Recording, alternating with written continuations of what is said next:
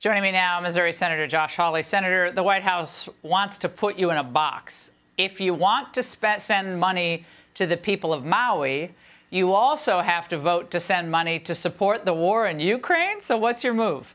My move is to say that the only nation building we ought to be doing, Laura, is building this nation. And I can't believe that it's so hard for the White House when asked about, are we going to first support our citizens who are in the midst of a natural disaster and have all these needs, or first prioritize the citizens of some other country? They can't just say America? Why is it so hard? Why is it the answer, oh, yeah, of course, we're going to start with Americans because this is the United States of America. They seem to forget who they're serving, who they have been elected to serve. Listen, this is not hard. We should be prioritizing Americans first. We should be rebuilding this nation, and we should not be engaged in this wild nation-building endeavors overseas like Ukraine, like Afghanistan, like Iraq. These people have learned nothing. Hey there, guys. Welcome to the channel. So it looks like we might actually be finally coming to an end for Mitch McConnell. And honestly, it looks like there's actually a chance that some of the old guard, neocon, warmonger, old school Republican swamp people may actually be going with him. Pack your bags, Lindsay. Bye-bye.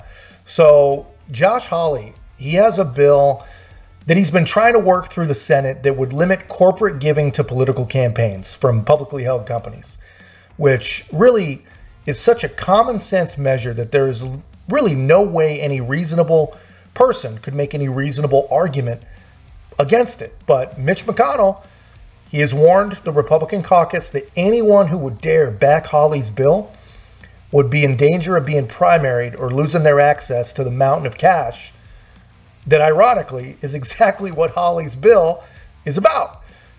And that's a freaking trashy swamp move, dude. That's bad. And really, you know, on top of that, on top of all the swampy stuff that Mitch does, the man is just old and out of step, and his brain is literally failing right before our eyes, man.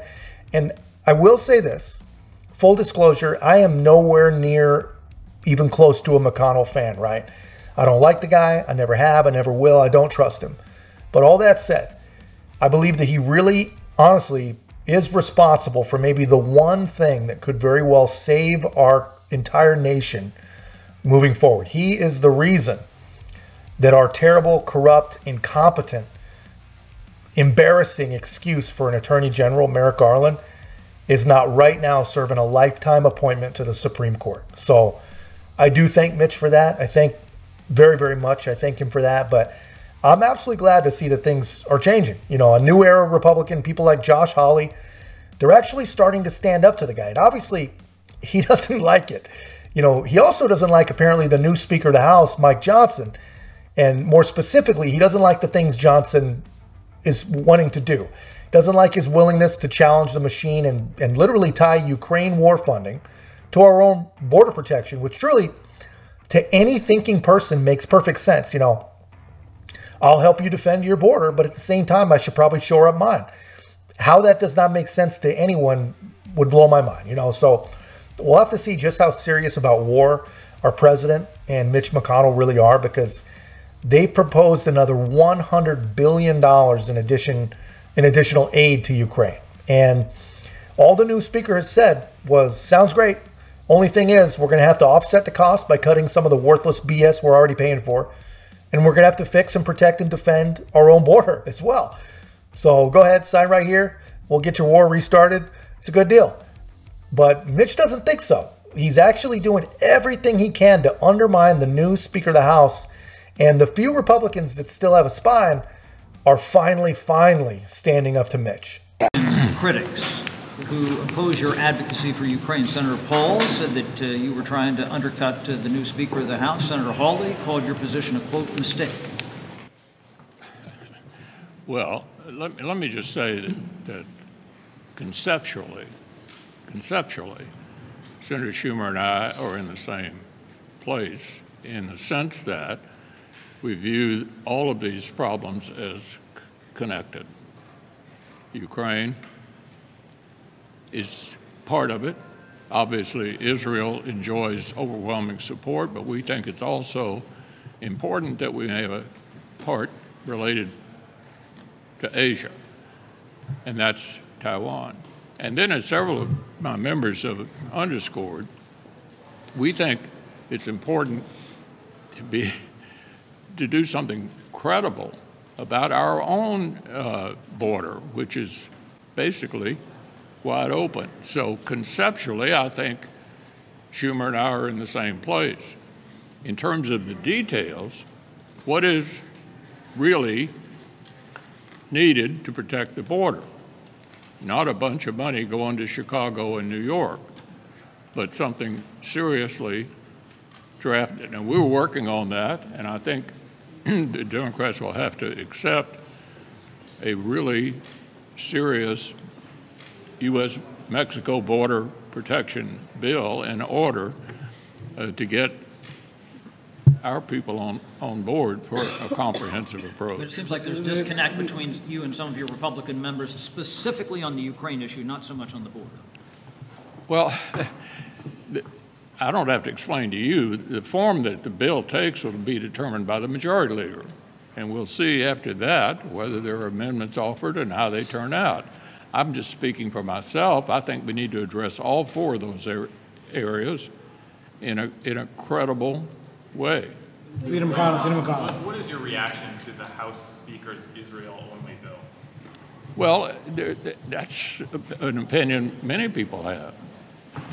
It's not surprising, but in order to make a law, it has to pass both bodies and be signed by the president. And we'll see if the bill comes out of the House, and if so, what kind of margin it has. My own view, I just expressed, is that we need to treat all four of these areas, all four of them: Ukraine, Israel, Taiwan, and the border. You say to Senator McConnell's demand to include Ukraine funding as part of the supplemental? You know, I think he's wrong.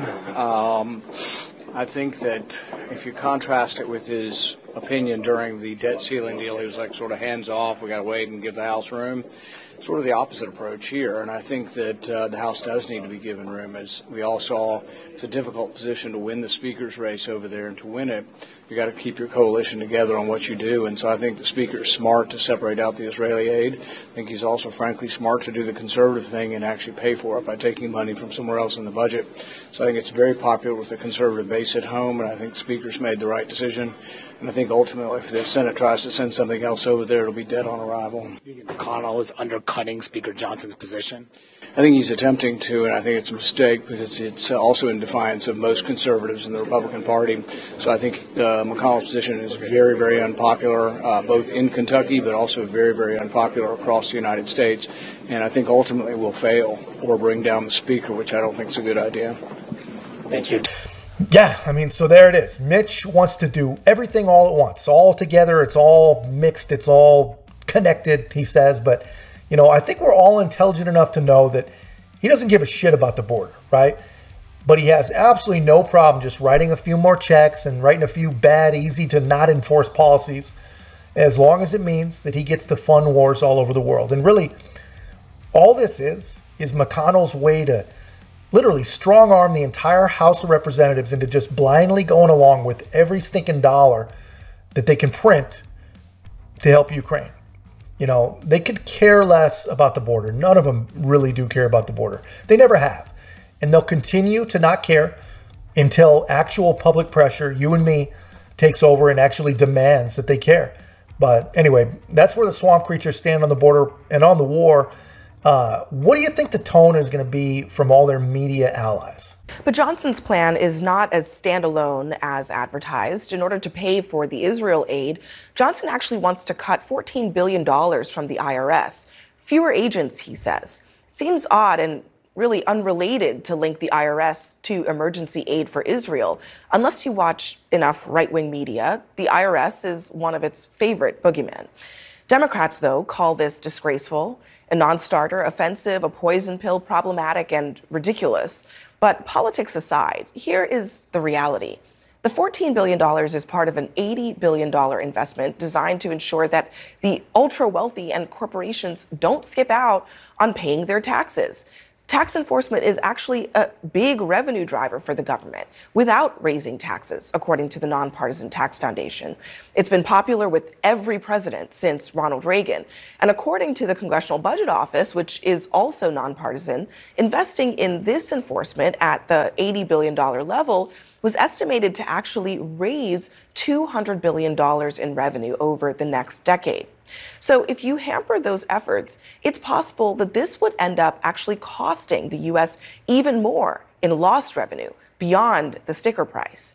Now, according to the Committee for a Responsible Federal Budget, also nonpartisan, defunding tax enforcement by $14 billion to pay for new spending, the House will actually add more than $30 billion to the debt. Yeah, man. So it's hard to watch. Guys, do not let the government teach your kids how to do math. Guys, when is this lazy talking point ever going to go away? They keep telling us that we need 80,000 IRS agents to go after the billionaires, Don't you worry, guys. They're only to go after the billionaires. No talk about once they've actually gone after the billionaires, what they're going to be doing then. Are they just going to get fired? But none of it's true anyway. We only have 735 billionaires in the U.S., so are we to actually believe, and how many of us do believe, that it takes 109 IRS agents to make each one billionaire pay their quote-unquote fair share, right? This is just the stupidest possible narrative. I mean, the IRS, they are not gearing up to go after the people that have an army of top-shelf accountants. The IRS is gearing up and funding themselves to come after us, man, you and me. I promise you, that is for us. So, man, I mean, I am just so tired of the lazy, mindless rhetoric that these people get away with. I mean, the people, the mushy brain people that watch them, they believe this stuff, man. I see them talking on the internet, and they really do believe that we need 80,000 IRS agents to go after the billionaires, the big evil billionaires. But anyway, that's where we're at, man. We are at a place where the Republicans say, sure, man, we'll fund your foreign wars, no problem. You know, I guess it's a good idea we do that, but we want to go off. We want to offset the spending, and we want to protect our border, which is about 50 years overdue for real serious protection. I mean, and that's the problem, you know, for the powerful. You know, they're losing their minds because they're just so used to weak, old, lazy neocon Republicans that just do whatever the machine says. Well, I mean, fingers crossed, but it's looking like those days might be changing. But anyway, guys, that's just my take. Let me know yours in the comments. And if you haven't already, please make sure to like, comment, subscribe. Most importantly, share the channel. And we'll see you in the next one.